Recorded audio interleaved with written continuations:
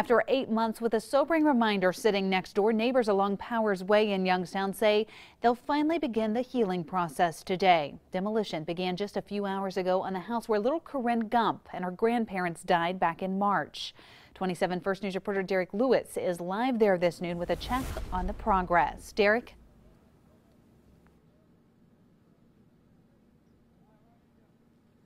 Lauren, the house on Powers Way where the 3 victims lived is now gone. This is what is left of what was a house here that they lived in before they died in March. Family members are here on the scene right now watching the cleanup process.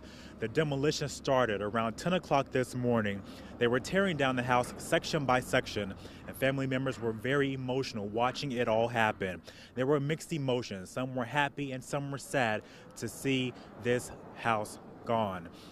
People were hugging, people were crying. One family member also told me that they were taking a detour just to avoid driving down this street and looking at this house that caused such a painful memory. Now, family members were grabbing whatever they could, whenever they could, during the demolition to try to hold on to what was left in terms of memories of their family members. And there was also a crowd gathered across the street watching this all happen, taking pictures to remember this moment as well. Now, they're going to be out here for a few hours cleaning up, getting everything taken care of here on the scene.